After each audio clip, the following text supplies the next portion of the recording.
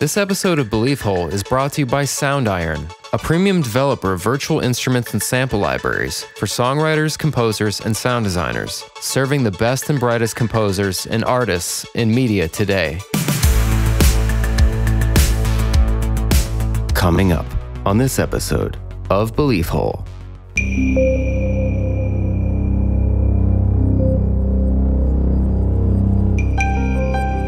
This is what Pythagoras realized. Go to the distance between that string right in the middle, and it's exactly an octave, and you keep doing that fractally. That's the golden mean, and that's what creates our musical scale. And if you get off that musical scale, somehow you know that something is wrong. The golden mean, you see it everywhere in nature. You see the ram's horn, spirals in pineapples, shells. Everything follows this golden mean. 3.14 pi, that's the golden mean. But even music, it's so weird. You don't have to be instructed on this, but you just know that when there's a note that is off the scale that you're using, you can just tell that it's not natural. It's wrong. Well, music used to be magic. I want to talk a little bit about cymatics, the study of vibration and its effects on matter. This is so cool. The concepts here are that people in the days of our ancestors were creating reliefs to symbolize these frequencies that we're now seeing through manipulating materials. They show organic shapes that represent geometric figures, molecular structures, and sometimes moving organisms. What? Tuning fork, if that's like the symbol in Norse tradition for man, does that mean that we are tuning forks for consciousness? Is that the little secret wink that that tradition is expressing? Oh, interesting. Maybe our brains are tuning forks. Exactly! Our DNA resonates at a specific frequency that summons consciousness.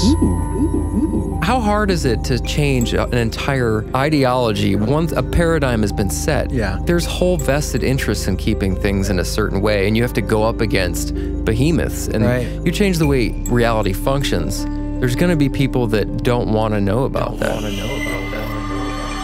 There's like a pull that happens. Yeah, it definitely shifts you. And that's what's funny, and that's why I think that Robert Monroe recommends binaural beats for attempting out-of-body experiences. It has that effect, that pull you're talking about. If you've ever had an out-of-body experience or gotten close to one, you know that sensation. That's exactly what it feels like when you have an out-of-body experience. Let's try another one. Oh, wow. This is the one earlier that made my eyes feel thick. It feels good. It's like an internal massage. This sounds so weird and silly, but as soon as that started playing, my fingers contracted. Is that weird? Like, I don't know why I've been like really affected by these. Like in a physical way, I have a response to them. It's weird. Oh God, wait, hold on. There he goes, ladies and gentlemen. And then it happens.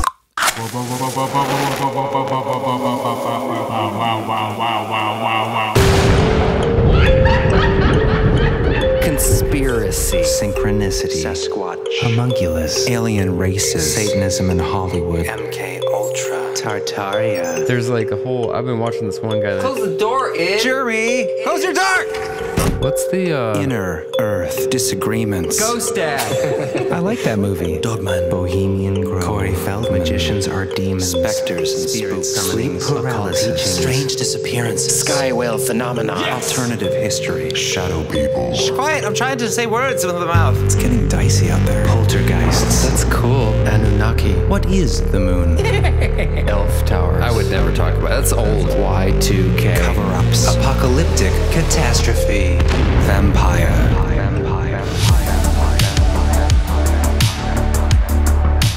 Well, hello.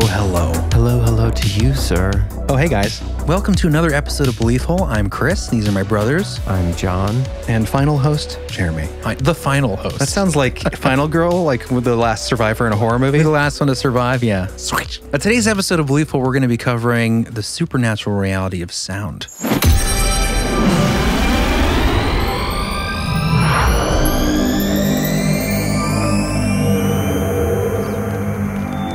And ancient sound technology. This is going to be a fun one. What's cooler than that? Not anything I can think of. Because everything comes from sound. Yes, we've discussed that before. In the beginning was the Word, according to the Bible. And the Word was good. And not just the Bible. We're going to get into that. There's cultures all around the world who all specifically spoke of the voice, the word, the sound, the song that created the world. And if you've ever heard of Terence McKenna, I know we bring him up occasionally, but when he travels to other dimensions. When he did, now he's dead, so Well, I guess he's traveling. What was the term that everywhere. he used? What was the term he used for his shape-shifting machine elves? Well, no, for his but the thing that he termed Psychonaut. Psychonaut. Oh yeah, that was his traveling to other dimensions to pull back information from the great beyond, right, from these other dimensions. Very noble endeavor. Yeah, he did a lot of heavy psychedelics, and when he would visit these other places, they would create material form from words. Oh, that's right. Oh, I forgot about that aspect. Basketballs or something, right? They would. Well, I guess that's when he was describing the machine elves. He said they were like bouncing basketball type entities. Yeah, they were. But the whole point was that they created reality through their words. Right. When they spoke, it like manifested. Yeah, it was like. You know what's funny about that? Thinking about that now, and we're going to get into all this stuff, but another interesting correlation there is those geometric shapes that he'd always talk about, especially with DMT and these shape-shifting machines. Yeah, the polygonal structures. Yeah, we're going to get into the cymatics, which is exactly that. It's the manifestation of sound frequency into form. That's crazy. That is a crazy phenomenon. Yeah, and the patterns, man, the patterns that we're seeing today that we're, after developing this technology and the tools used to do this, we're realizing that in a lot of places around the world, we're seeing these on reliefs in ancient stonework. Well, these same symbols. Let's tell the listeners what we're talking about. If you guys may have seen things like this shared on Facebook, on YouTube. There's some popular stuff now where essentially someone will be playing a tone or even some piece of music or something, and it'll be visually represented by a pattern, usually using by maybe like a sand or coarse powdery material laid on top of a speaker plate or something like that. So when the certain frequency or tone vibrating the plate, the vibrations create a specific pattern in the material. Like a geometric shape. Yeah, exactly. Beautiful snowflakes of love and wonder. You should definitely check that out. Type in Cymatics and look it up because it's insane. We'll have a link in the show notes. And yeah, and although we're not focusing on that for a long period today, we will get into a little bit because there's some examples I want to show you guys that are pretty mind-blowing, the comparisons. We'll do a brief dive on that, but I want to start off today's episode with this look into the commonality of this idea that voice, word, vibration, song was the beginning of all life. So I think this is fascinating because, a lot of people are familiar with the Christian Bible verse from John. In the beginning, there was the Word, and the Word was good. The Word was God, that whole thing. But we've got cultures all over the world. So I think it's a good place to start. Oh, yeah. Sorry. I phased out for a second because I was looking at this. What are they called? Cymatics? Mm-hmm. I just happened to notice one that looked a lot like They look CERN. like psychedelics. Like, here's CERN. What is this? A specific piece in CERN. It looks like a centrifuge kind of pipes going into this kind of it's a juggernaut shape. Juggernaut, that'd be a sweet name for it. But then I have a diagram here of these cymatics, and this one, D2 in this diagram, we'll have this in the show notes. It just happens to look strikingly like, I guess it's a pretty common configuration, but... Well, it's crazy. This gets into stuff like sacred geometry. Mm-hmm. This all ties together. It's so fascinating. The deeper you look into this stuff, the broader this world of research gets. It looks like a psychedelic painting. Yeah. Well, this looks just like an atom, That right? looks like a DMT molecule right there. Anyways, we're kind of looking at images. All this to say that when we, heard that phrase, like I think you mentioned this, Chris, when I was Googling this, but in the beginning, there was the word. And that idea means, obviously, if you think about it in terms of creation and vibration, what is word, what is sound? What is vibration. It's the vibration and everything at the very foundational structure of our universe. It is vibration that creates matter, essentially. Waveforms. Pulling energy out of the what do they call that? The 0 point energy. There's a term for that space. The sub-quantum arena? Yeah, the quantum level, I guess. The idea of pulling energy out and forming it into matter using vibration, which is what we would think of as, I guess, sound. Well, it's like the word. It's funny because I remember I did and this was not at all a deep presentation because this was my freshman year of high school, but I did it on string theory because it was this new emerging thing. Quantum leap. And I'm sure I made some exaggerations back then on what the consequences of that theory would be. But this is exactly what we're talking about. According to string theory, everything in the universe, all the particles that make up matter and force, is comprised of what scientists call vibrating fundamental strings. Every one of these strings is identical. However, the only difference between one string and another, whether it's a heavy particle that is part of an atom or a massless particle that carries light, is its resonant pattern, how it vibrates. The vibrational pattern determines what kind of particle the string is. One resonant pattern makes it a photon, for example, while another makes it a heavy particle such as those found within the nucleus of an atom. Basically saying, depending on how that one string vibrates, determines what it will become in life, in reality. Right. So its resonant frequency decides its manifestation, destiny, essentially, right? That's interesting because whether or not we'll get to the ancient sonic tech later in this episode or into the expansion, that's essentially how that works, is it matching the sonic resonance of material with a frequency in order to destroy, reshape, mold, whatever, in a way that we don't do today, but you can do. And it's advanced. Mold? What? So there's idea of using resonant frequency to soften stone, for instance, is one example of an ancient technology they might have used. We talked about that before. The idea of when an opera singer the wine glass breaks the wine glass. Exactly. And that's how that works. What happens is it's the singer is resonant frequency. Yes, the amplitude increases of that specific resonant frequency that matches that material to the point where it can shatter. Yeah, it creates such a resonance in that specific. It actually liquefies it first. Did you know that? No, like it's just subtly atomic level. It liquefies that glass. Shut up, Chris. Okay, is that true? That's what I read. Oh, you did? I mean, who knows? What do you mean it liquefies? What is true? You know, it starts to transmute it to a liquid state before it breaks. Well, like a level we can't see, right? Because I mean, I've seen slow motion videos. What's fascinating about sound itself is like. Yeah, you're a sound engineer, John. Tell us what's fascinating about it. I remember learning about this in school. It's the vibration of things that creates the sound. Right. So I'm thinking like when you just touch like a piece of wood like that, it's literally vibrating that. Yeah. So it's hard to picture. picture. Even crazier, you never actually touch the wood. Yeah. Isn't that weird? Because of electromagnetic force, you're actually I don't believe that. reaching it. Okay, well, I mean, your force is touching that force, and that's what would make sense is the vibration. Your force field, your force field, if you want to say that, touching the force field of the wood molecules. We all just have force fields around us? I mean, at the very basic level, if you believe in microscopes, you know. I don't believe those neither. Well, whatever you want to believe in. No, I'm just messing. It is the idea, though, that it is the vibration, and that is why we are here today. And that's how you guys can even hear us out there. When you like knock on a piece of wood, it's vibrating at like a microscopic level, I guess. Yeah. That's what causes the sound wave. And then the elves answer the door, the shape-shifting machine elves, when you knock thrice. There's other things we're going to get to in this episode, too. Sorry, Chris, I didn't mean to jump over making a bad your joke. weird joke. Totally like lost it. So the other things we're going to get to, right in this episode, I believe, is some of the fascinating advanced sonic technology coming out right now. Yeah. Right? Some of it's kind of crazy and creepy, too. Just some of the stuff that can be done, but fascinating. Most of it's good, but anyways, we'll get to that later on. Yeah, I mean, this episode, we'll see how much we can get through, because I also want to just briefly touch on, we're definitely going to get into some binaural beats, and our friend Mike over at SOUNDIRON sent us some beats to check out, so we're going to play some of those, and we got a stinger for him later on. Are they called beats? Binaural beats. Binaural beats. Okay, so when you say he sent us some beats to check out, it doesn't mean like hip-hop track.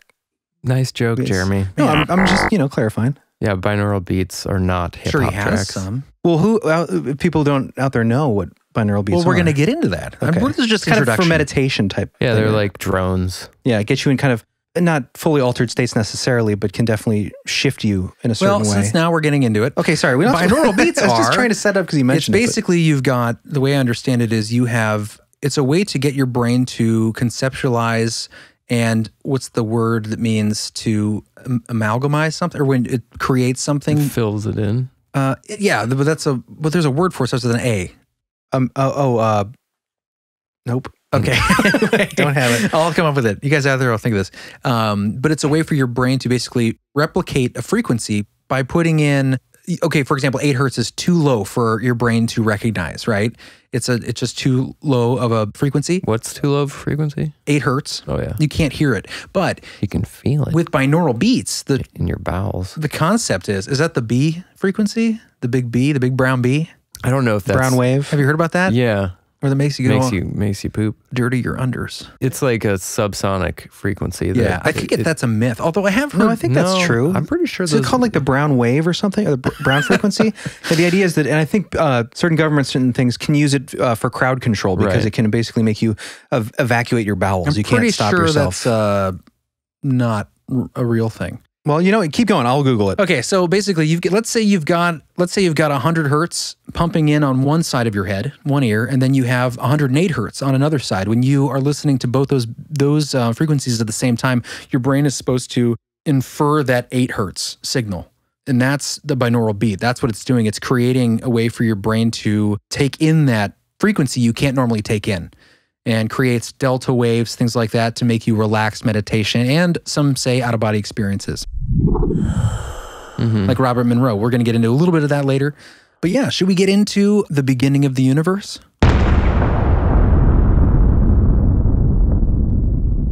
Sure. By the way, Wikipedia, who I don't always agree with, says that it is only hypothetical at this point, the brown note. But There are physiological effects, though, of low frequency. oh, for sure. I think that this, I mean, it's hypothetical, but who, you know, I would actually like to do some more research other than Wikipedia to see if that's We should true. experiment with it. Yeah. Yeah, let's do that. Just start aiming at speakers at people. I'm busy that day. All right, shall we begin? Yeah. Like the creator of the universe? Yes, in the beginning. Shall we begin?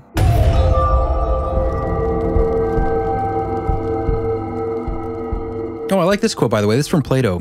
Music is a moral law. It gives a soul to the universe, wings to the mind, flight to the imagination, a charm to sadness, gaiety and life to everything. It is the essence of order and leads to all that is good, just, and beautiful, of which it is the invisible, but nevertheless dazzling, passionate, and eternal form. So true. Interesting. I like the idea that it, what does it say? It would say about justice or all that is right? The essence of order, and it leads to all that is good. It reminds me of the idea that like when you hit a wrong note in music, everyone knows. It's it's inherent in us. Regardless of musical training, there's something about You're like, ugh, that's off. not being in the Discordant. right. There's something like how do we know that? And that gets into like Pythagoras and the golden mean and Golden like ratio. how the universe is built on. This is interesting. I was watching this Daffy Duck cartoon the other day, talking about this golden ratio. And so you take a string, right? Like a musical string. And this is what Pythagoras realized. You take this string and then you go to the distance between that string right in the middle, and then you pluck that upper part and it's exactly an octave, and you keep doing that fractally. That's the golden mean, and that's what creates our scale, musical scale. And if you get off that musical scale, somehow you know that something is wrong, which is weird because it's the golden mean. You see it everywhere in nature. You see the ram's horn, spirals in pineapples, shells, everything follows this golden mean. 3.14 pi, that's the golden mean. But even music, it's so weird that you don't have to be instructed on this, but you just know that when there's a note that is off the scale that you're using, you can just tell that it's not natural. It's wrong. Yeah, the way that Daffy Duck cartoon explained it, we'll link that in the show notes because it actually does a really good job explaining how magical it is. Yeah. That using the golden ratio, you can basically find the octaves, right? And then in between, wherever you put the notes in a regular pattern or whatever, you have scales. Right. We talked about this actually on an episode a long time ago, but Pythagoras had like a group of buddies. They get together secretly and discuss their discoveries of they were like musical they scales. were the cult of Pythagoras. Right. Well, music used to be magic. Exactly. So did writing. Writing was a form of spellcraft. I say this every episode we talk about. I know. We talked about this before. That's all, it's just so fascinating to like think about where all this stuff comes from in our. Yeah. We take so much for granted. What we use, the technology we use, even technology such as writing or music. You know, we just we're like, it's just, you know, we learned it in Mrs. Seema's music class in 8th grade. But in reality, like this goes back so long, it's been established in a certain kind of way, and we've just think that that's how it always has been. Inheritors of giants. We're standing on the shoulders of giants. Yes. Yeah. The inheritors of giants. It seems your uncle left you a giant in his will. Here's Fred. He's a big man. No, but we What? He's Fred. He's a big man. Here's Fred. He's a big. He like inherited a giant. It's a Never mind. weird metaphor. It's like the beginning joke. of a Disney cartoon, I think. Okay. You know? Yeah, sure. Sure. Anyway, in the beginning, right? Keep going. John, will you read this? I really like this. This comes from the Laguna Pueblo Native American creation story. In the center of the universe, she sang. In the midst of the waters, she sang. In the midst of heaven, she sang. In the center, she sang. Her singing made all the worlds of the spirits, the worlds of the people, the worlds of the creatures, the worlds of the gods. In this way, she separated the quarters. Singing, she separated. Upon the face of heaven, she placed her song. Upon the face of water, she placed her song. Thus she placed her song. Thus she placed her will. Thus wove she her design. Thus sang the spider. Thus she thought. Wow, that's Isn't that beautiful? beautiful and fascinating. And also it ties into so many of these creation stories. Oh yeah, well I was going to say, first of all, I realized it was a spider towards the end. Mm-hmm. It reminds me of that weaving spiders come not here, which is the phrase for the Bohemian Grove. I mean, that's neither here nor there, but the idea that like the will, and this other idea of the speaking and intention being a kind of magic. And that's what a lot of people believe magic with a K is all about, using your intention and your will. Well, it's also about like, you know, when we talk about creation and vibration, that's really what I'm saying. just by speaking, you're creating. Well, that's what I'm saying. Like that is a form of like Music is magic. one of those ideas of like self-actualization and those kind of things that are kind of woo-woo and self-help. But it's proven, and I've heard this a lot too, that in order to make changes in your life, you have to speak them.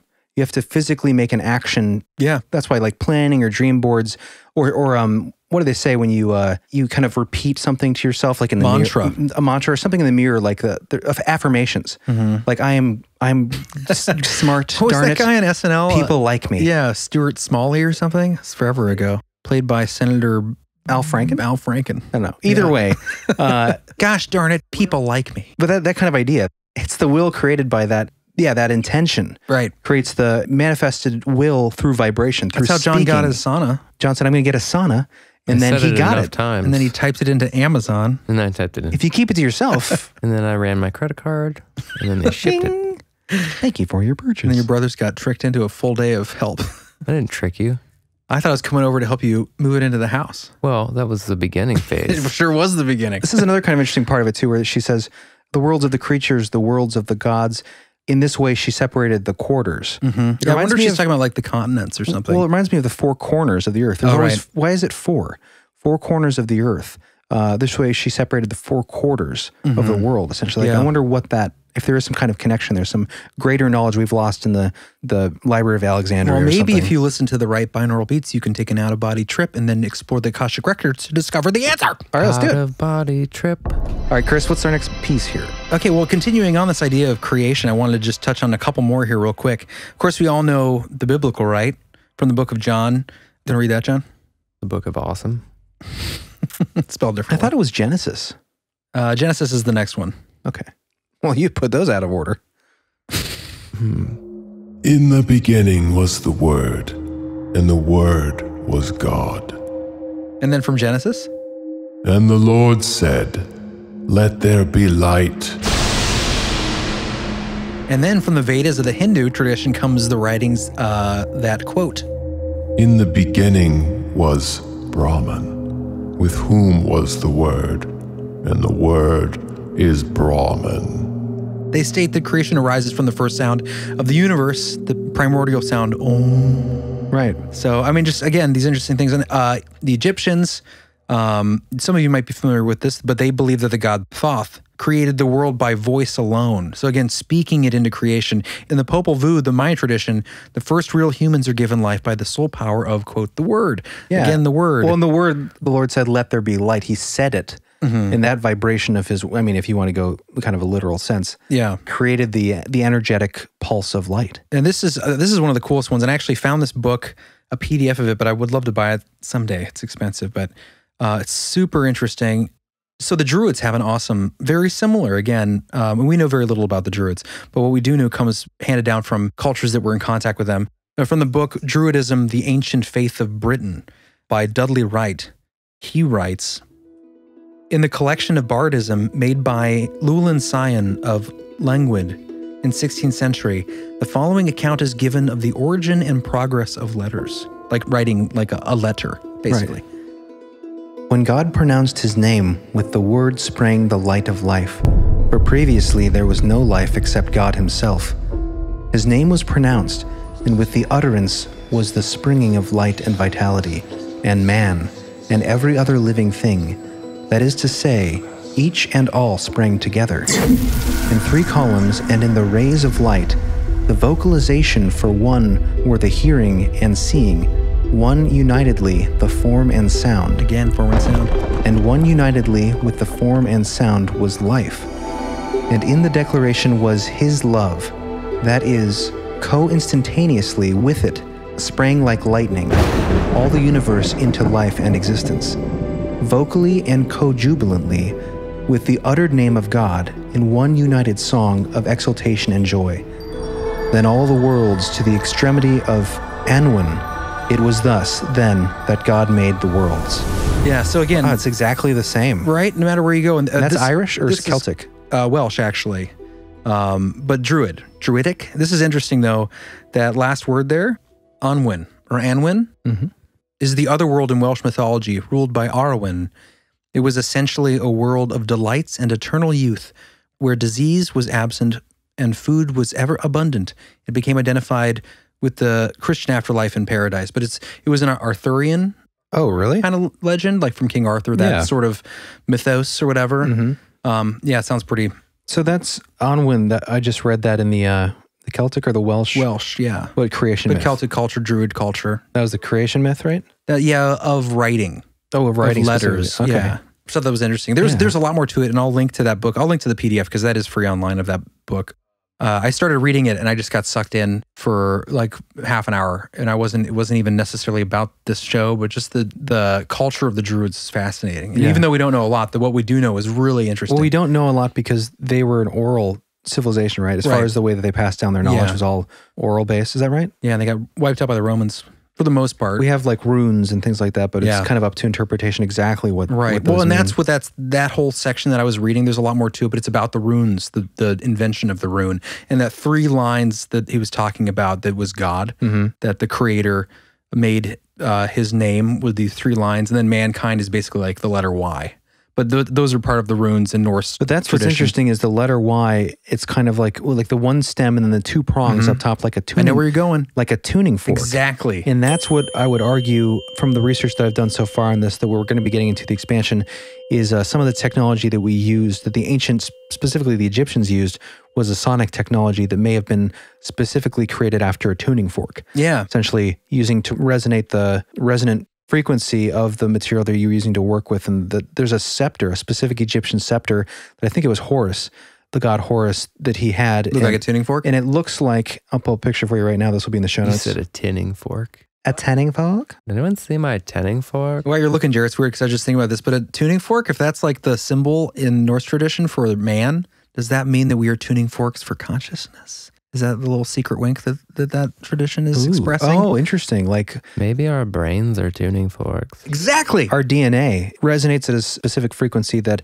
summons consciousness, right? Oh, you were telling me something really interesting about something kind of freaky about like souls or something about things that can when you're having birth. I'm having a lot of trouble speaking my thoughts right now. You're not birthing your words right. Remember something like the very active resonance of life itself, the life energy, when there's that coming together through like sesquile intercourse. Oh, yeah. That there are things that are attracted to this, right? Not like consciousness souls, but there's also like not necessarily even human souls, but animal souls can be attracted if like I think that was the idea. If there's a traumatic, I could just tell you. Why don't you do that?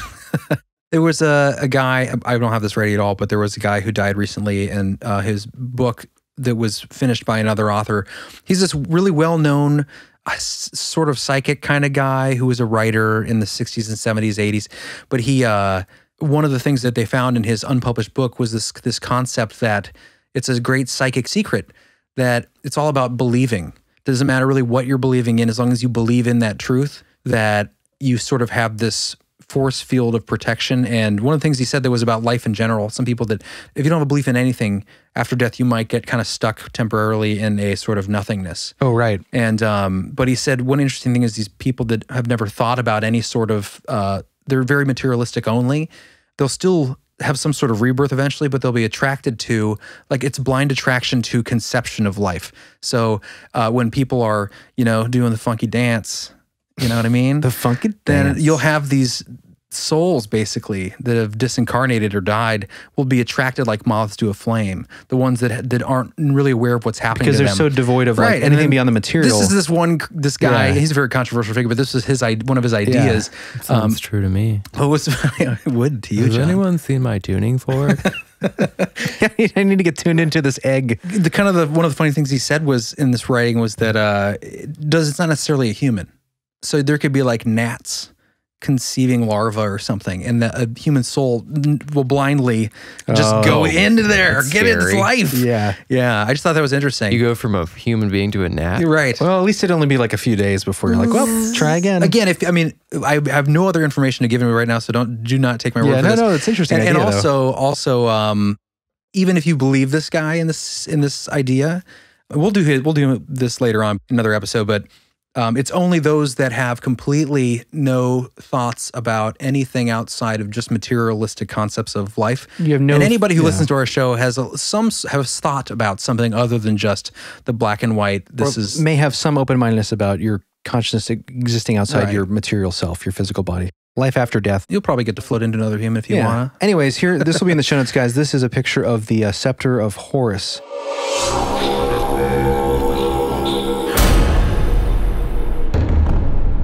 Ooh. And I can see that. Does it not look, take a look at this, John. Does this look like a specific kind of instrument? So this is an actual... Whoa, I just got attacked. Ow, it's on me. Settle down, Chris. No, it's a ladybug. That's a symbol of death. No, this is a big one. He hit me in the neck. How is the ladybug a symbol of death? I'm pretty sure that's right. No, it's supposed to be bad luck.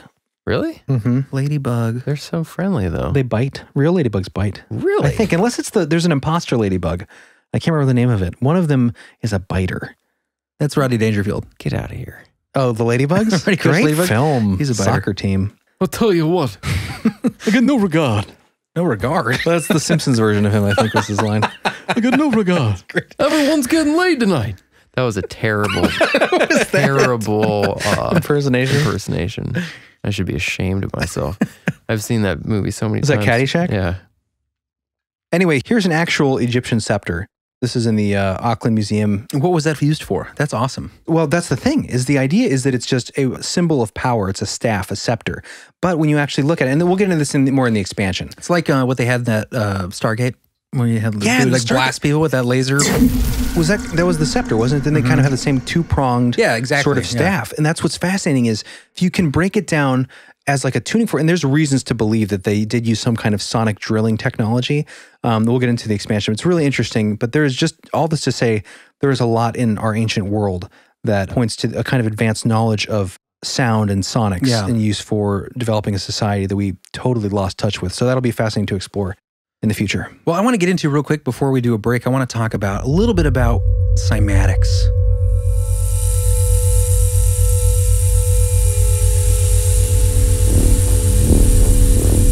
This is so cool. This stuff is so neat, and you guys definitely check it out. There's videos online. People that create art using cymatics, and the concepts here are that people in the days of our ancestors were creating reliefs to symbolize these frequencies that we're now seeing through manipulating material. So, really, yeah, this comes from an article I'll link in the show notes here. Cymatics is the study of vibration and its effects on matter. Dr. Hans Jenny was a Swiss medical doctor and scientist who's been researching this field for many years. He photographed different substances, liquids, plastics, mushroom spores, that's interesting, pastes, powders, etc., as they were being vibrated by sound.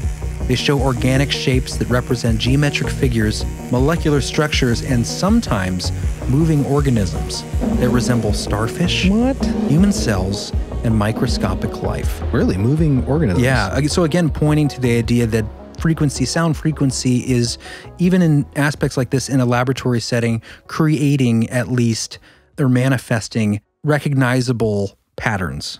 So here's an interesting idea that CRISPR, right? The idea that we can genetically modify ourselves. You said in a recent episode, an off-the-cuff episode that hasn't been released yet, but you talked about giving someone a pig snout by twisting the DNA of their molecular structure. Wouldn't be my first choice. Or switching genes on and off, right? But what's interesting is if you go deeper, this is the argument that without even needing something like CRISPR, if you could alter the resonant frequency of genes, for instance, or just affect the resonant frequency of genes to vibrate a certain gene on or off, maybe you could do it through sound technology, especially if at the beginning was the word, and that is really the manifestation of matter through vibrational sound energy, you know? Well, exactly. That's what we're talking about here. I mean, duh, right? Forming matter through energy, frequency. Yeah. Right? Oh, I want to just show you guys an example real quick of this. One of the most, I think, spectacular examples of cymatic, what I call madness, is this. Cymatic madness. Is this real? This is real. Well, from what I can... Is this picture real? I mean, this will be in the show notes, guys. Debunk it if it's not, but I'm pretty certain. Ooh, new order. Thank you. We should read this on the show since they just bought a shirt. We got a shirt Dogman buyer. t-shirt sale. Thanks, Seth. Seth Atkins. Thanks, man. Woo. Carrie and Seth. I don't know which one bought it. Anyway, normally we don't do that, but it happened to come in right as we're doing the show, so that's cool. Seth Atkins. Seth and Carrie Atkins, thanks. Hopefully it's not Carrie buying it as a present for Seth because it's Just gave it away. the billing address is different from the shipping. Oh, well, we'll reach out before we hear that. Okay, so check this out, this comparison, John. You see that up there? Yep. So this is interesting. This very ancient symbol made an interesting appearance in modern times as a result of a series of experiments in the field of cymatics. The sacred Hindu symbol Om, when correctly intoned into the tonoscope, a device that transforms sound into their visual representations on a screen, produced a circle which then filled it with concentric squares and triangles, finally producing, as the last traces of the M disappear from the screen, the magical figure of Sri Chakra. Sri Yantra. Sri Chakra. Oh, up top it says Sri Yantra mandala. Okay, either way, isn't that pretty crazy? So basically like Yeah. the Om. Dude, I've seen this symbol before and it's not that. I mean, that is that symbol, but it's also somewhere else in modern times. Does it look familiar to you? Oh yeah. What is that? I don't know. Is it? Hold on. Something to do with the Illuminati. But check it out. Like, how crazy is Oh, that? on the dollar bill. Is it look at the back of the dollar bill? No, is that where it is? Where did I see this symbol before? It's like a, it looks Before we find a new meaning for it, Okay, it's sorry. pretty amazing that this is their symbol for this mantra. And then when you actually look at, you know, thousands of years later, we're able to test this, and it is Oh. actually the pattern of that frequency. Oh, you're saying they had a symbol for this mantra already. on the left, that's the symbol for the mantra. Look. I see that. So I didn't understand this at first. So what you're saying is they had a symbol they used to represent this mantra, and then when they actually used a tonoscope to monitor the vibrational Of making that resonance, sound. it actually created that. Now, here's the question. That's weird. Did Isn't the that crazy? chicken or the egg? Yeah, was the intention creating that pattern, or was the pattern already identified? That's Did a they good just know? question. I think the argument is that they're making here is that much like a lot of other evidence points to that you're going to get into later, Jer, in the expansion, that the ancient Hindu culture was aware of the frequency representations that these mantras made because it is the manifestation of energy into form. Yeah. So they knew these things. We're just rediscovering the technology that they already had. I Right. think that's the argument. Again, fact check me on this. So this is the kind of what this reminded me of. And the guys, we'll have this in the show notes. I've seen this symbol. I want a more advanced version of what I'm thinking of, but it's essentially a double triangle with an eye in the middle, kind of like the Illuminati symbol or something. Oh, right. But if you look at this, on the tonoscope picture, it does almost look like there's an eye in the center. It looks kind of like a flipped pyramid up and down. I'm not saying this is an Illuminati symbol, obviously. And I mean, obviously, if there isn't, we did an episode on unless that. the Illuminati knows something and they're using it. Well, Sorry, that's, Chris, go ahead. if we did an episode on Illuminati stuff before, and like obviously they were allegedly, you know, these carriers of ancient knowledge, so they Right. would have just been taking it from the Hindu Yeah. culture, you know. Yes, they were the light bringers. They had a light. See, they could use it for their own purposes. Doesn't mean that the tool itself is negative, because obviously these. No. So who are these people that were using it? Who were they? Oh, you mean this specific right here? Yeah. Who are they? This was the this is They're a Hindu, Hindu? ancient Hindu. Yeah. Ooh. Okay. Cool. I mean, this is again just a little taste. We'll have more examples of these in the show notes. These are really cool, these comparisons. And when we come back from our break, we'll get into some binaural beat stuff and maybe talk about OBEs for a minute before we get into the ancient tech. And we're going to play some samples of these from our friends over at SOUNDIRON. Mike sent some of those over. And speaking of Mike, we have a stinger for him on today's episode, right, John? That's right. Oh yeah. Thanks for signing up, Mike. I'm excited for this. I heard a little, like a taste. It was pretty, this pretty is great. He had the idea of doing a kind of a parody of a guided meditation. Awesome. So for best results, put on your headphones. If not, turn it up, sit back, and follow along. Yeah. Close them eyes. Hello, and welcome to this week's guided meditation. Relax and listen to the sound of my voice, and let the stresses of your life fall away, one by one. Marty I drifting. want you to imagine yourself I like this. in a field of light, radiating down and giving birth on your shoulders and face. Allow it to warm your body and penetrate the surface of your form's being.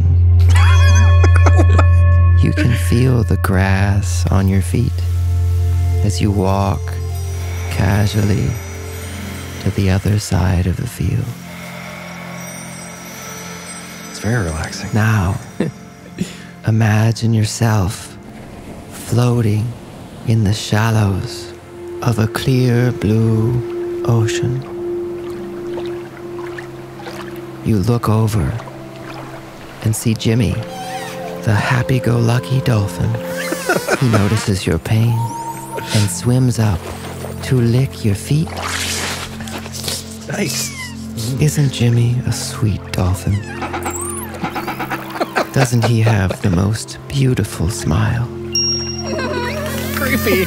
Now, as you feel the serene water lap against your doughy form, remain soft and willing as the mighty sea god Leviathan opens his gaping maw to consume all your worry, hopes and dreams, and to feast upon all that you once were, all that you ever could or would be, so that you may never feel fear or stress or anything else human again. Wow. And as the world fades into a black abyss of nothingness, imagine the earth exploding into 1 trillion pieces. It's not relaxing anymore. Each one shaped like your favorite 3rd grade teacher. A perfect specimen of potty breaks and carpet story time. Now imagine yourself turning into a digital device. Ones and zeros coursing through your veins, floating through the digital space of evermore. Brought to you by computer engineers and software specialists. At the very top of this JS file, which again encoding away all the disappointment into ones and zeros. A nightmare. It's a JS file. JavaScript. Becoming an eternal robot of happiness. Finally, as you fade out into the rocket ship of myopic desertedness, know that the infinite whispers of Stephen Hawking's pulsating lightgasms beckon your sweet and doughy life force. Why am I doughy?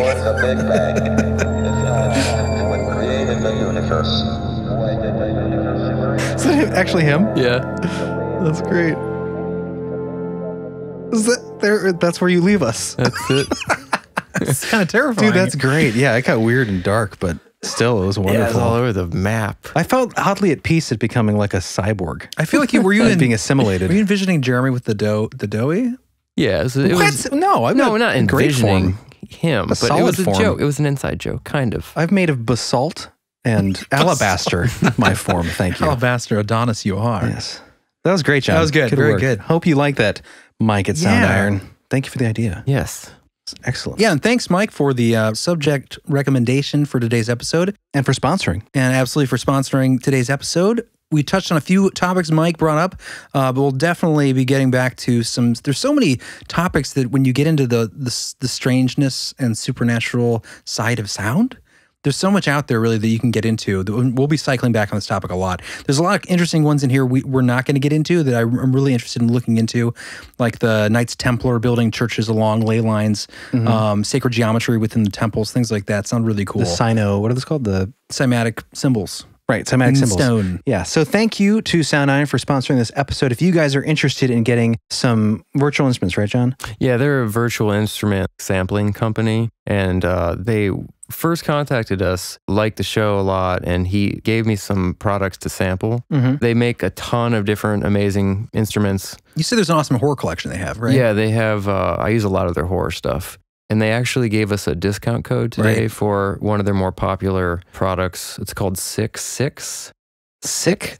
Six. So it's SICK and then the number 6. And that's a horror pack, right? Yes, we'll leave the coupon code below. It is Belief Hole 1. Yeah, it's Belief Hole 1, no spaces, number 1. 33% off. You put that code in at checkout. Yeah, if any of you guys out there are interested in making movies, documentaries, YouTube videos, podcasts like this, and want some good sounds to use, samples for your... Or maybe even just a class project. Or whatever it is. Yeah, this would be a great library to use. It's called 6.6. And they have, like I said, they have tons of other instruments and other sample libraries there. So if you like sound like we do, definitely check them out. Yes. And I also just wanted to briefly mention that all the sounds that come in this library are in standard wave format.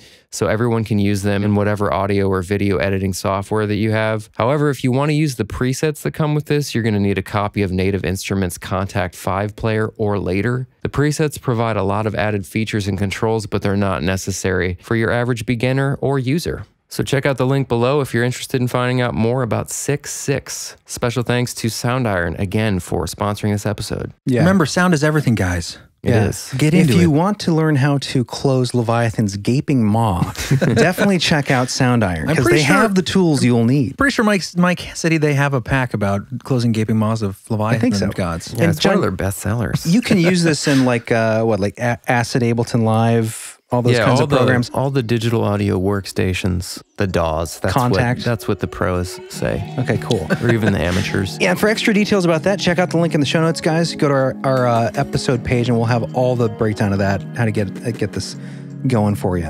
All right, guys, and when we come back, get excited. We're going to get into we're going to play some binaural beats. You get to check them out yourselves. Try not to leave your body if you're driving. We're going to talk just briefly about Robert Monroe. We've discussed him before about his out-of-body experiences. And then we're going to get into some ancient tech, some sonic, supernatural sexiness at the end. So we'll see you in a minute.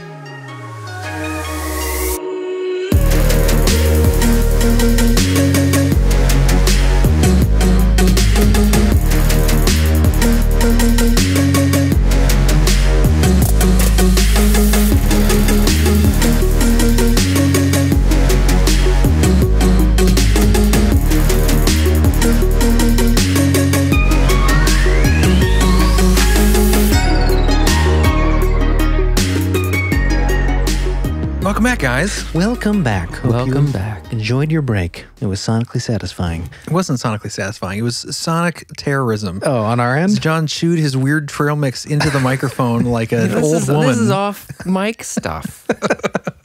Yeah, don't bring it back. Still I don't getting want to the hear goo it. out of my ear.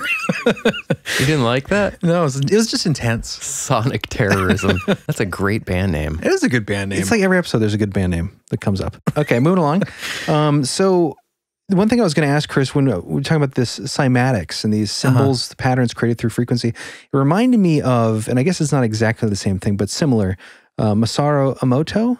Remember that guy? Masaru Did he make all Emoto?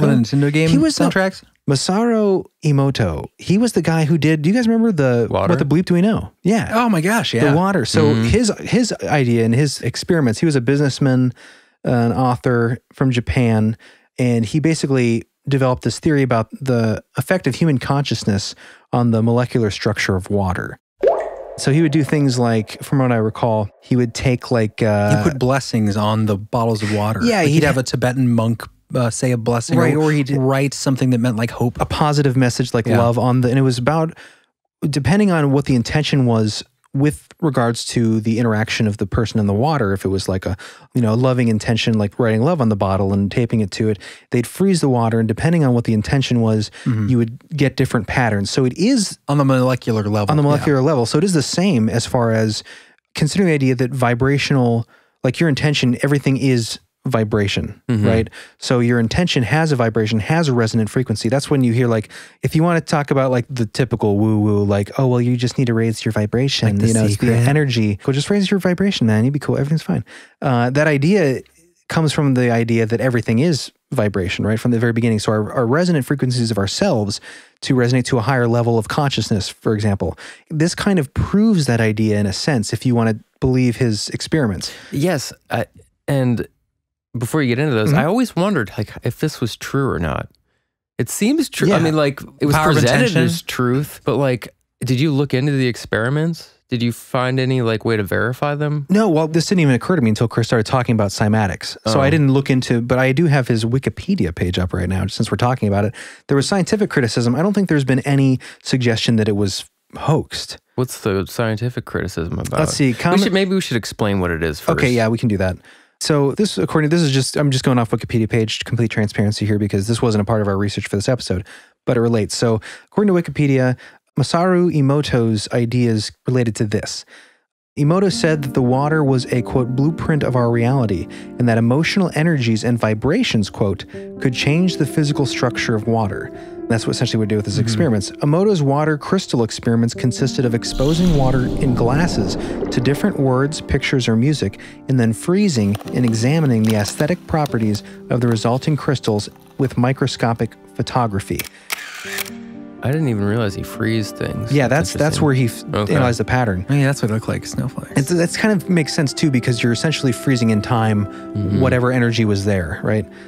He claimed that water exposed to positive speech and thoughts would result in visually, quote, pleasing crystals. Like geometrically aligned. Right, exactly. Symmetrical. Like harmonic, like what we were talking about before, like the octave structure. Yeah, creating like beautiful patterns. So snowflakes, essentially, pretty snowflakes. Yeah, is kind that's of what they look like. So those would be formed when the water was frozen, and that negative intention would yield, quote, ugly frozen crystal formation. So what was that, Chris? It was, you just lifted up there. Yeah, it's just an example. Someone wrote "I hate you" on the bottle. They wrote "I hate you" on the glass. And right? this alleges that on the molecular level, it is a disorganized, kind of messy, it looks chaotic. It looks like not pollution. Cool. It does. Cancery, like it just looks like... It's out of balance, bad coloring. Oh, it does look like, it looks like cancer. It does, yeah. That's creepy, dude. It looks like the opposite of like beautiful organization, uniform universe. It looks like chaos, death, destruction. It looks like Freddy Krueger's face. It looks like government. So exactly, it's just bureaucracy. Bureaucracy, right there. that'd be the word. Yeah. Okay, so essentially, we'll have this in the show notes, but yeah, we have love, thank you, and I hate you in these different forms. You definite snowflake, beautiful crystal snowflake you could see on your windows during Christmas with the blue neon lights. And then I hate you, which is just brown, like vomit. Sludge. It looks like when you fry cheddar cheese way too long on like leave it on the scale. I like that, the crunchy stuff. Yeah, but you don't like it in your body when it's water. So was there a is there scientific skepticism? Yeah, let's get to that here. There's got to be, I would imagine. I wonder if anyone else has tried to repeat the experiment too, because this seems like a very important thing if it's true. Yeah. And I always wondered how true this was. It seemed like it could be true, but... So power of intention. According to this article, and they did say that his suppositions changed over time, but to a certain degree. They said that early on, he believed that... Oh yeah, this was kind of interesting if this is true. Emoto's conjecture evolved over the years, and his early work revolved around, quote, pseudoscientific hypotheses that water could react to positive thoughts and words, and that polluted water could be cleaned through prayer and positive visualization. That'd be awesome. So, I mean, it goes back to the idea that, like, through intention, you can change reality, right? What was Dr. Wayne Dyer's classic line we love to quote? When you change the way you look at things, the things you look at change. Exactly. Rest in peace. Which I believe that, like at a basic level. I think that we do manifest our reality with intention, thoughts. Yeah, and I mean, even when you make that decision to shift on the way you think, your actions are going to be different. Exactly. You know, we should do a whole episode. I see how this kind of connects because we talked about the synchronicity, vibration, manifestation. Yeah, but we should do like a psi powers episode, psychic phenomenon effects as in the real world. Because have you guys heard about the number generators? Oh yeah. So about how like they would have these around different places, and like there would be these big events that would affect consciousness experiments. Yeah, like a Jungian. They would have these thing. running during like things like 9/11 would occur or whatever, or they would have large masses of people like all concentrating and praying, and then these numbers would get less random from these generating machines. Everyone is vibrating at the same frequency. Exactly. So it's just another one of these examples. Ooh, interesting. There's some interesting holes we could go down there. We should go down, make that a belief hole. Yeah. I almost got chills like I did last night when we were trying out those binaural beats for ASMR. No, not ASMR. You want to get into ASMR, John? We can talk about it. So, did we want to talk about the criticism of this real quick? We were going to say what we were doing last night. Well, we'll talk about that in a minute. Okay. All right. Continue. This is the scientific criticism to wrap up Emoto's work here. Don't spoil it. Do you Commentators guys remember the smell of cassette tapes on like Christmas when you'd open up a new cassette I remember tape Nintendo and, packages. like plastic? I remember Goosebump book smell. I just had a vivid memory of Bobby Brown's humping around on Christmas time. Humping around. You got that for Christmas? From who? They didn't know. Mom and Dad? They didn't know. Yeah, they didn't know. He got that, and then he got a Michael They W. thought it was Smith like a tape. song about whales or something? I don't even know if I don't think the record Christmas was tree. called "Humping Around." I think Okay. it was One of the like tracks? One of the tracks. Read the back of your kids' music boxes, parents. But he also did the Ghostbusters themes. Good point. Anyways, the smell was. I remember it vividly. Smell. It's a weird You're having a dropping. stroke. Something you said triggered that having memory. a stroke right now. Weird. What did I say? The scientific criticism. I forgot. Now, let's see. What is the Emoto. criticism? Maybe it's because I said Emoto. And you thought of Nintendo because I said Nintendo earlier. I don't remember. Okay. Anyways, yeah, so Talking about a rabbit hole. tying this back into scientific criticism of his ideas. So commentators have criticized Emoto for insufficient experimental controls and for not sharing enough details of his approach with the scientific community. Wah, wah, we want you to share. Well, that would be good to know. That was an annoying voice. Sorry. That's how scientists sound. In addition, That no, would be I good to do. know. There should be transparency. I agree with that. In addition, Emoto has been criticized for designing his experiments in ways that leave them prone to manipulation or human error influencing the findings, according to Wikipedia. I feel like this Wikipedia explanation is designed in a way to not really give me a clear answer of why it's a skepticism. It's pretty vague so Yeah. far. It's basically like they just don't have enough information. Neither from do his I. work. Biochemist and director of microscopy at University College Cork, William Revel, wrote, quote, "It is very unlikely that there is any reality behind Emoto's claims." Oh, well, another scientist says it's unlikely. So therefore, Wait, does he say why? Is that where it ends? What's the word? unsubstantiated? Yeah, well, there's another word that's been going around a lot lately. Yeah. Read that. Revel noted the lack of scientific publication and pointed out that anyone who could demonstrate such a phenomenon would become immediately famous and probably wealthy. Oh, So right. he didn't look into it at Yeah, all. He that's- just says yeah. well, we would have known Well, about this that's already. how, you know, That's how it works. the skeptics, I guess there are a lot of skeptics that think like that. But you can't really be in the scientific community and feel that way. You have to understand. I mean, I think that's a fair concern to have. But Right. then you can't say it's Yeah. very unlikely to be real if you never test it yourself. How hard is it to change an entire ideology once a paradigm has been set? Yeah. Like there's whole vested interests in keeping things in Right. a certain way, and you have to go up against behemoths. And Right. you change the way reality functions, there's going to be people that don't want to know about that. Yeah. I do wonder why he wasn't as transparent as he could have been. Like, Yeah, I don't know. He This- could have been this totally happened- non-transparent. So the next thing it does say in here, which is kind of interesting, is writing about Emoto's ideas in Skeptical Inquirer, physician Harriet A. Hall concluded that it was, quote, hard to see how anyone could mistake it for science, end quote. Emoto was personally invited to take the $1 million paranormal challenge by James Randi in 2003 and would have received $1 million US if he had been able to reproduce wow. the experiment under test conditions agreed to by both parties. He did not participate. So, I Well- mean, we don't know the real background of that. we don't even know if that's true. That's true. I mean, but I would like to maybe look into that a little bit more and see if anyone else has reproduced it. Because I feel like there'd be other people trying to do that if that were true. It seems odd to me that film with the bleep do we know, because I felt like that came from a sort of scientific, maybe it didn't. Maybe it was all Woo-woo. a hooty-doo.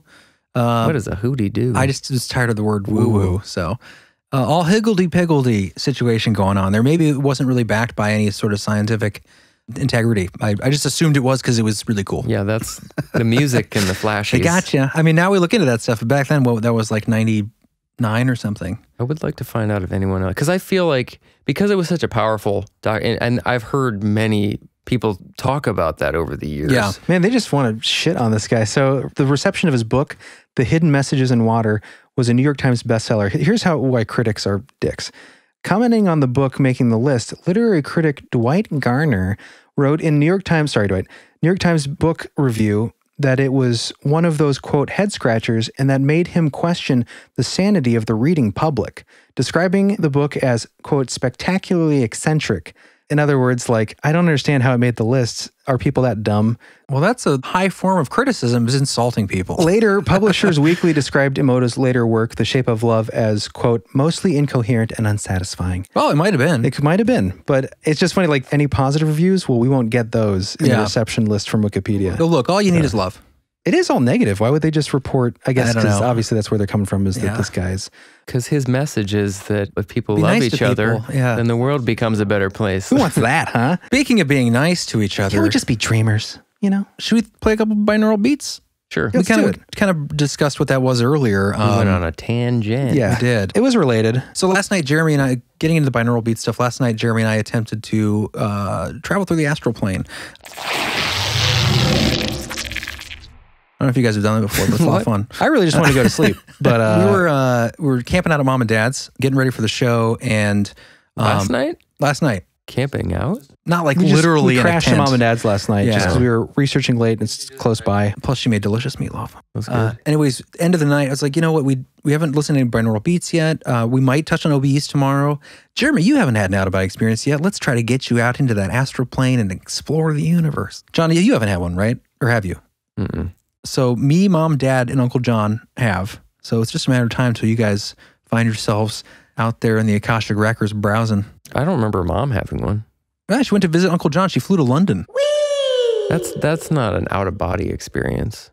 Yeah. That's more like remote viewing. I mean, splitting hairs at that point, though. I mean, Yeah. astral travel, remote view, It is kind of out a of big body. difference. What's the difference? Well, one, your soul is actually leaving Well, your she body. said she was flying. Yeah, but It wasn't just viewing. She felt she was yeah, there. but you could remote view like that. You actually travel. So what's the difference? I don't know. Yeah. Let's just keep going. I think that's right. Yeah, that's right. No, it's not. Yeah. Anyway, I mean, I think the confusion sometimes is that near-death experience, obviously out of body, but you don't have to have a near-death experience to have an Right, out-of-body right. experience. Anyway, so binaural beats. So we were doing this last night. We were using Robert Monroe's method of guided meditation towards astral travel. And I've got freaked out a weird couple times. I experiences. almost left twice. I felt, or at least I felt the sensation I felt before that vibration. And I'm not going to tell the story again. I feel like I've told it a bunch of times on the show, but listen to some older episodes, you'll probably come across it. But that sense of vibration.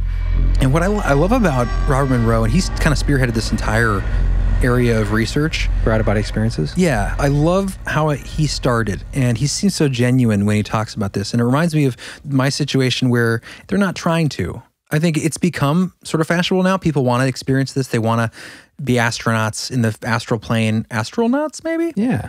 But I think the majority of people that have out-of-body experiences, it's not something that they tried to do. It just happened. And I want to play a quick clip from Robert Monroe to set this up. It's like a minute long. So this is when he was asked why he got into this in the first place. And I love this response. It's fascinating. Want to do this type of research? Well, I had to face that question all the way back in, would you believe it, back in 1958 and 59, which is a long ways back. I desperately needed to learn how to control it because I would suddenly move out of my body anytime I would lie down. And that became very embarrassing and very frightening. Every time we would lie down. I remember this story. And I had to learn how to control it. Conventional science had no answer whatsoever for that.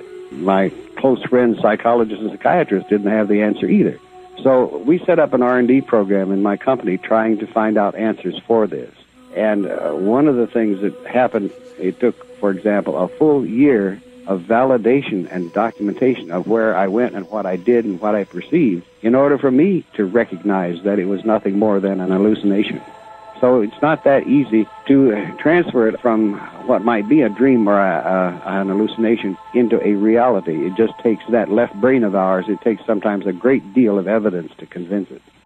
So to me, it's such a crazy idea. It almost reminds me of like the beginning of a Marvel movie or something where like there's a guy he's in the area of sound. That's how he started to think of like, how can I investigate this through sound research? But he said every time he would lay down, he would just leave his body. He couldn't control it. He said it was embarrassing, terrifying and embarrassing. So it was really out of desperation that he started going down this Why was avenue. it embarrassing? Did he lay down in public a lot? That's a good question. Well, he did take naps.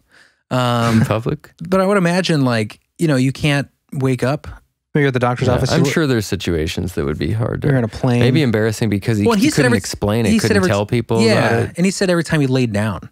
So, like at a friend's house? Yeah, maybe he was on the couch or something, leaning back, watching But TV. I thought in this it sounded like he said it wasn't until, hours and hours of study about my experiences and working with these people in my company and the team analyzing it, that we didn't find out it was nothing more than a hallucination. Yeah, because he said he was having these experiences where he was leaving his body, and since he'd never heard anyone say that it was possible to leave your body, he assumed he was hallucinating. He thought he was going insane. Okay, I thought it sounded like they proved it was hallucination. No. He said it takes a long, long time to prove to your left part of your brain that it's not a hallucination. Yeah. Okay. Well, that's cooler than what I thought I heard. Yeah, that wouldn't mean much, would it? Yeah. Especially back then when this was not a topic of conversation. And, this is right around the time, like, he starts doing this research. We did that near-death experience episode where, what is his name? His name escapes me right now. Basically the father of near-death experience research. Raymond Moody. Oh. That's right. So he started his research shortly after this guy started his research. So this all sort of started to come to head almost like it was meant to. At the same time. So one guy's having these crazy experiences without a body experiences. No one knows what that is. No one talks about this. He had a close friend who was a psychiatrist. He had no idea. So they started this research together. It wasn't until like 10 years later that Moody started announcing his research with life after death, near-death experience. Oh, interesting. So they sort of coalesced at the same time, almost as if there was this, I'm going to get really out there. Jungian kind of collective unconscious. Right. This sort of universal movement towards human truth. Human truth. You said that creepily. I know. Sorry, I had a lot of monster today. So interesting stuff. Do you guys want to hear binaural beat? I think we should play one from SOUNDIRON has a library, don't they? Or Mike has some, at least. He sent us some to check out. Let's do it. You guys out there want to hear a binaural beat? Make sure you're buckled into your couch.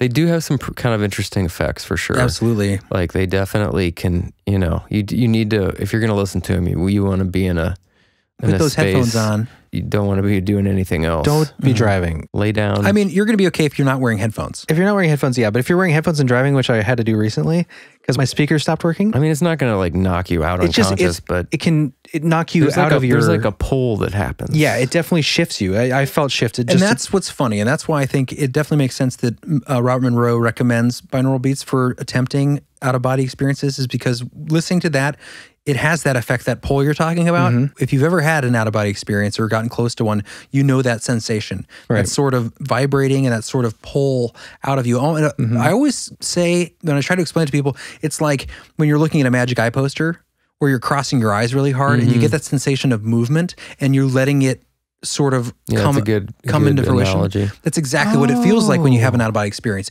And you start to feel that pull, and I think... And then it happens. And then you're out of it. Chris, you always ask me about how I can do the eye twitching thing. You know the... Yeah. I don't know if you can see that from there, John. I can make my eyes vibrate really fast. It's the same feeling. Cross your eyes, yeah. Now, if you make your eyes... feeling? Whoa, it has a weird feeling. You can make your eyes shudder like that. That's how, just like intense focus. That's the sensation, that solar plexusness. We probably should just let people listen to it for a second. Yeah, I was going to say, our friend from SOUNDIRON, Mike, who sent these over, we were listening to it right before that's exactly what started to happen to me. And he's like, yeah, we're not claiming these are going to make you go out of body or anything, but they can have an effect to shift your... They're more for meditation, perception a little bit. Yeah. But that's what it was doing when we put it on a minute ago. I forget which one it was, but... God Helmet 2. I was physically feeling, like instantly my eyes started feeling pressure and I felt like this kind of vibration in my solar plexus. No, maybe you're just weird. Maybe you're more susceptible. I felt almost uneasy. It was very effective in a weird way. All right, let's play it. Also, this is going to work best with headphones. And if you don't have larger speakers, like if you're listening on a phone, it's probably going to be really hard to hear these lower frequencies. So get in front of some big speakers or put some headphones on.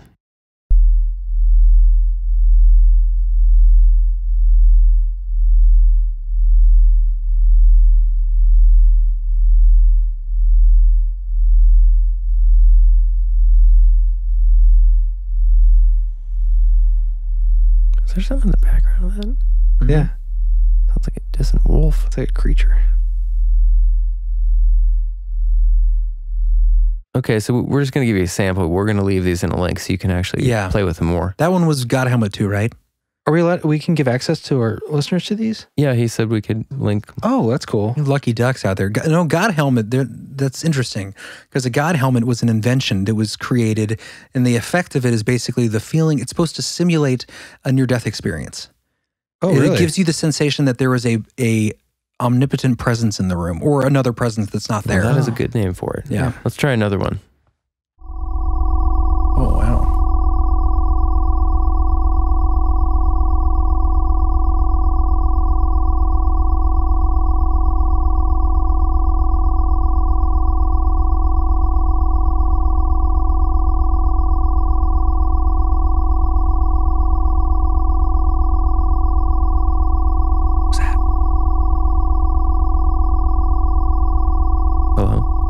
something like weird. Oh yeah, it's like a When phase. you talk, it's like a weird. Unless we're shifting. Come on. That's weird. Come on. Come on. That was Whoa, weird. yeah. I honestly felt like my fingers. This sounds so Feels weird good, and though. silly, but like I felt like as soon as that started playing, my fingers contracted. Is that weird? Like that, like my hands being clenched a taken little over. bit. I don't know why. I've been like really affected by these. Like in a physical way, I have a response to them. It's weird. Oh god, wait, hold on. There he goes, ladies and gentlemen. This is the one earlier that made my eyes feel thick.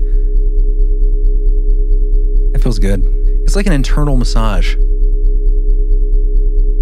That's awesome. It sounds like the score from Mandy. Oh, woo.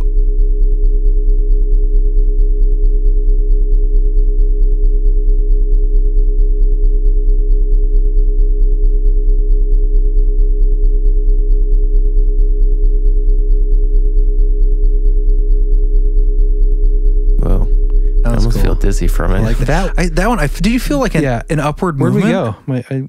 It's so quiet. That's pretty great. Yeah, that one. Which one was that, John?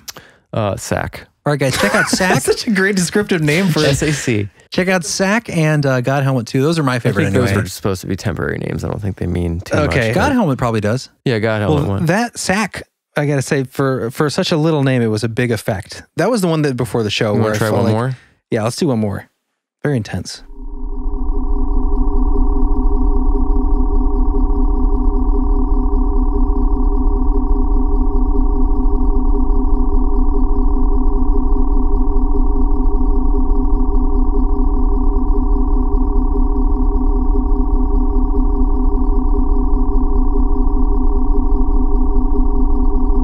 I'm in a spaceship. Just sound like that. Dave, don't do that, Dave.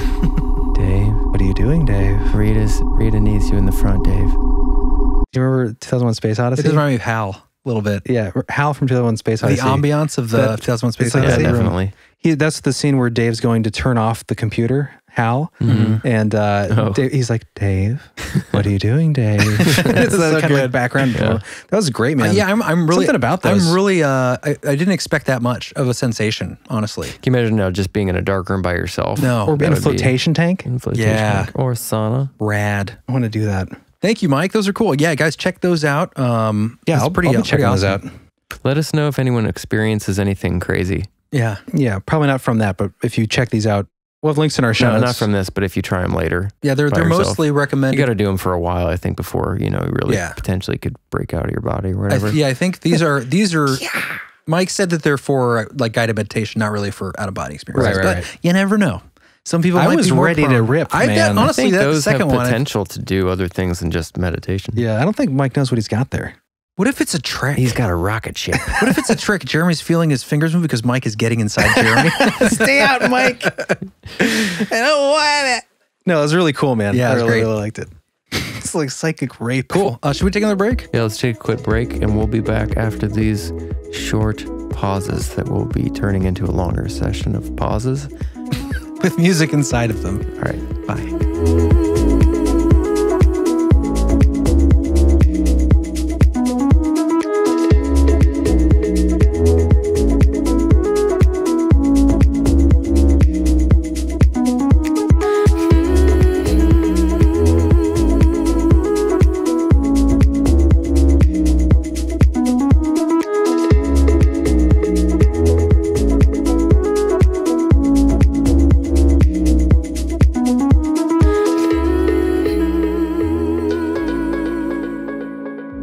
And we are back. Getting off the rails Welcome now. back to our show. Thanks for sticking around. Ding. Ding.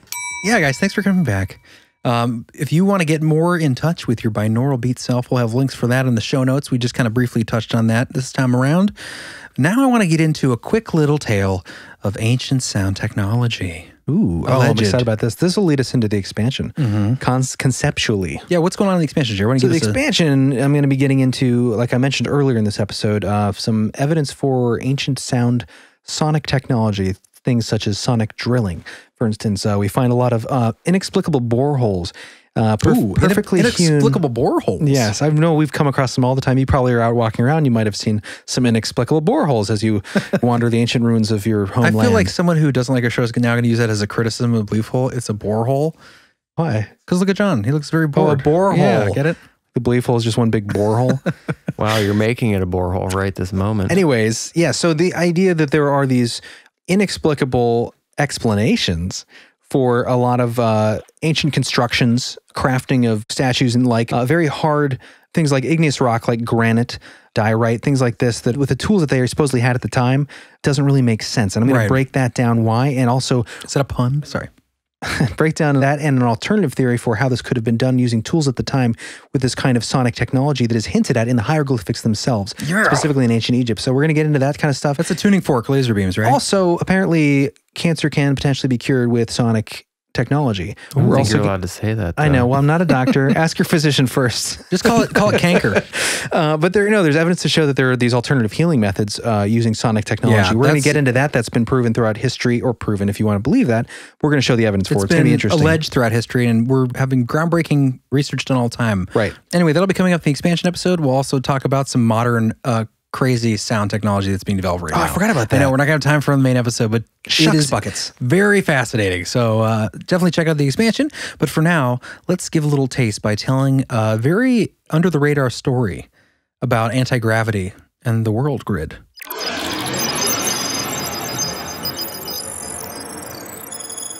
So this I call Tibetan stone hurtling. Have you guys heard of this? Hurling, rather. Yeah, I was talking about that yesterday with Dad.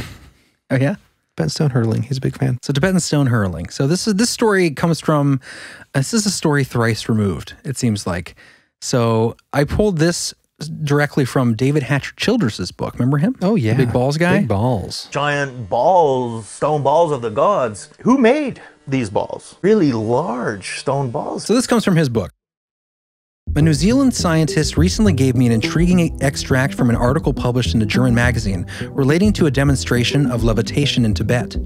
After obtaining a translation by a German journalist in English, I was amazed at the information contained in the story, and was surprised that the article had slipped through the suppression net, which tends to keep such knowledge from leaking out to the public. All the similar types of stories that I had read up until now were generally devoid of specific information necessary to prove the veracity of the account. In this case, a full set of geometric measurements were taken, and I discovered to my great delight that when they were converted into their equivalent geodetic measures relating to grid harmonics, the values gave a direct association with those in the unified harmonic equations published in my earlier works. The following extracts are translations from the German article. The following report is based on observations which were made only 20 years ago in Tibet. I have this report from civil engineer and flight manager Henry Kelson, a friend of mine. He later on included this report in his book, The Lost Techniques, 1952. Or it might be The Lost Technologies. There's a bit of a translation. Okay, this is his report.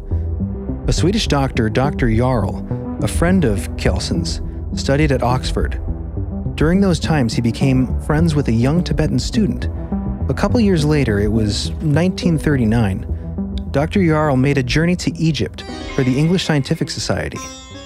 There he was seen by a messenger of his Tibetan friend and urgently requested to come to Tibet to treat a High Lama. After Dr. Jarl got the leave, he followed the messenger and arrived after a long journey by plane and yak caravans. What a way to travel. At the monastery where the old Lama and his friend, who was now holding a high position, were now living. Dr. Jarl stayed there for some time, and because of his friendship with the Tibetans, he learned a lot of things that other foreigners had no chance to hear about or observe. One day his friend took him to a place in the neighborhood of the monastery and showed him a sloping meadow, which was surrounded in the northwest by high cliffs. In one of the rock walls, at a height of about 250 meters, was a big hole, which looked like the entrance to a cave. In front of this hole, there was a platform on which the monks were building a rock wall. The only access to this platform was from the top of the cliff, and the monks lowered themselves down with the help of ropes. In the middle of the meadow, about 250 meters from the cliff, was a polished slab of rock with a bowl-like cavity in the center. The bowl had a diameter of 1 meter and a depth of 15 centimeters. A block of stone was maneuvered into this cavity by yak oxen. The block was 1 meter wide and 1.5 meters long. Then, 19 musical instruments were set in an arc of 90 degrees at a distance of 63 meters from the stone slab. The musical instruments consisted of 13 drums and 6 trumpets, or ragdens. We'll have more details in the drums. You guys check this out. If you want to know the dimensions, if you want to try to replicate The actual throwing of boulders with sound technology. Well, that's weird. The big drums and all the trumpets were fixed on mounts, which could be adjusted with staffs in the direction of the slab of stone. The big drums were made of 3 millimeter thick sheet iron and were built in 5 sections. All of the drums were open at one end, while the other end had a bottom of metal, on which the monks beat with big leather clubs. Behind each instrument was a row of monks. The situation is demonstrated in the diagram that will be in our show notes. So if you guys check out this image in the show notes, it's basically you have this sort of half circle of monks and trumpets and drums that are all pointing their voices and instrument blasts at this, how would you say that, John? Parabola? That sort of like parabola-shaped dish. And in that dish is the stone that they want to launch into the sky at this cave hole. That's basically what's going on. Why are they doing that? I don't know. Oh, interesting. Maybe we'll find out if we keep reading. Okay. When the stone was in position, the monk behind the small drum gave a signal to start the concert. The small drum had a very sharp sound and could be heard even with the other instruments making a terrible din. All the monks were singing and chanting a prayer, slowly increasing the tempo of this unbelievable noise. During the first 4 minutes, nothing happened.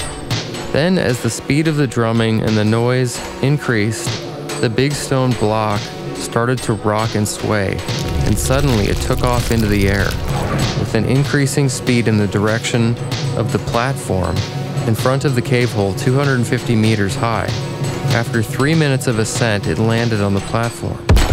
Continuously, they brought new blocks to the meadow, and the monks, using this method, transported 5 to 6 blocks per hour on a parabolic flight track approximately 500 meters long and 250 meters high. That's crazy. From time to time, a stone split, and the monks moved the split stones away. Quite an unbelievable task.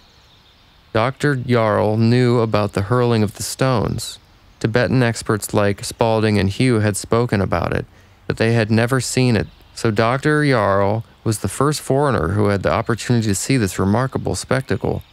Because he had the opinion in the beginning that he was the victim of mass psychosis, he made 2 films of the incident. The films showed exactly the same things that he had witnessed. Really? Well, and then they were allegedly confiscated by the organization that sent him there. That's the conspiracy theory. Every time. Yeah. But I mean, crazy if it's true. I mean, fascinating stuff. This is kind of hard to find this story because it was tucked away. The guy who wrote the original account was a Swedish guy, and this guy seems super legit. Henry Kjellson. Henry Kjellson, yes. Henry Kjellson, he was a well-known, respected flight director with a master's in science, graduating from the KTH Royal Institute of Technology. Oh, in Stockholm. But he was the leading flight engineer for the Swedish Air Force. And later during his career, it became the director. After he was done with that, then he started writing these books because he was always fascinated with this idea that he'd come to believe was a certain truth. Right. Was that there was at least one ancient, way advanced civilization that at some point we had forgotten about. And that sounds familiar, doesn't it, with all the stuff we've covered in the past? So he toured the world trying to find evidence of this. And this is one of these situations where he had the story where allegedly had this good friend who had witnessed this firsthand. Dr. Jarl. So you don't want, your head flight director believing in flying stones from chanting monks.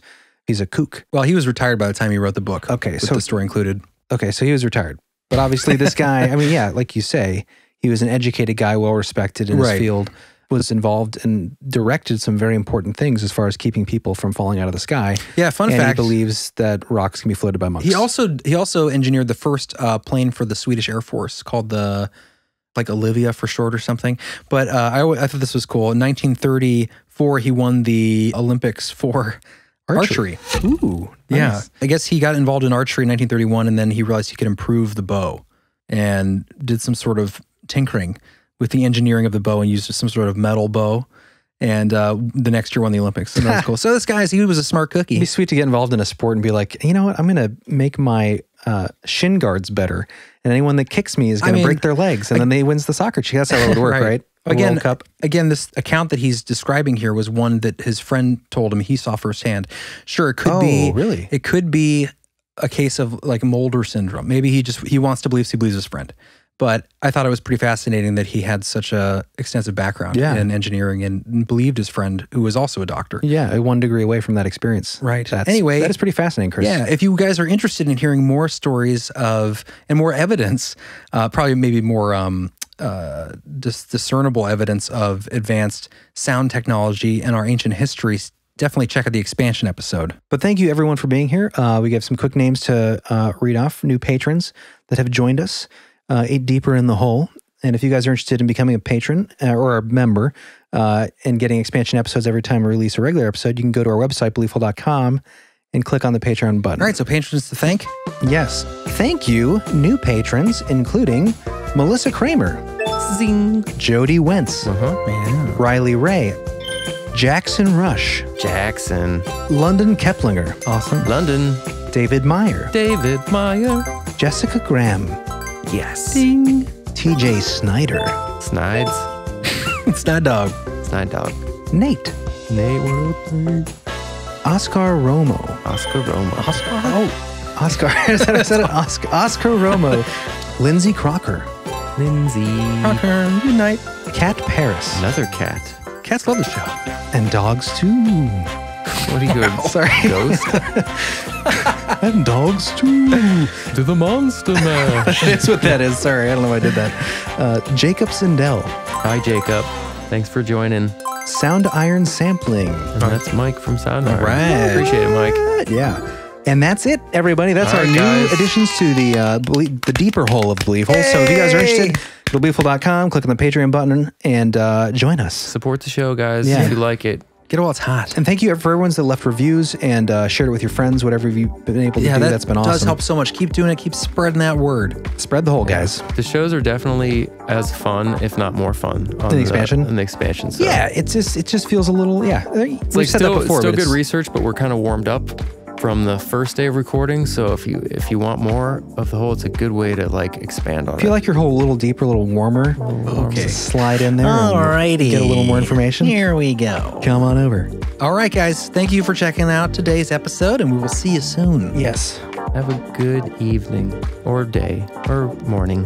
Until next time on The Belief Hole. No. I just like to do it. Goodbye.